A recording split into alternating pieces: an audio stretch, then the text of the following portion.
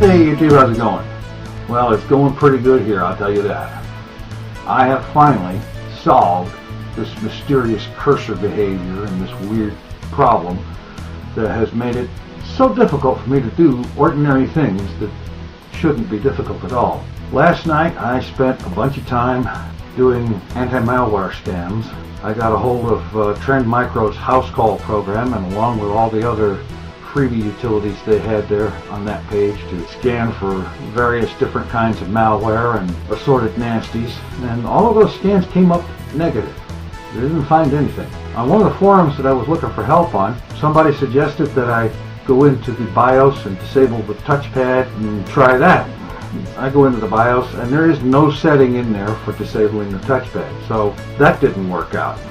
While I had the machine down, I did remove and replace, reseat the memory chip, figured just in case it was worth trying, and then of course I went ahead and rebooted.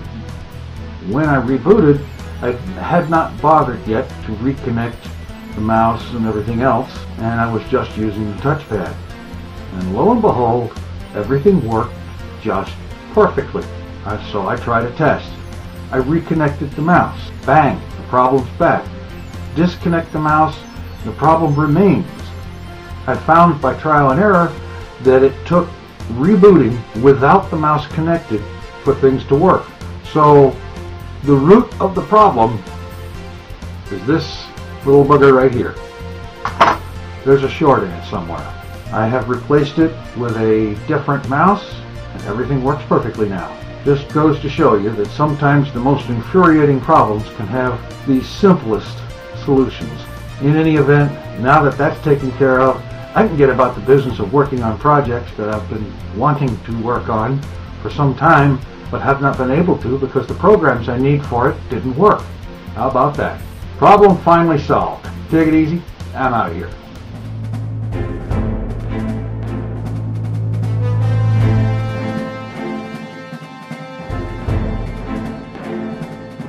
Hello, it's Wednesday, March the 10th.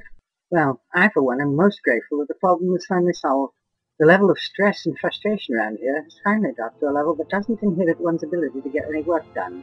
Not only that, but perhaps I'll be able to get my project done now. This is one new subscriber, Code V114. Welcome and thank you very much for subscribing. Dirty word of the day, trick.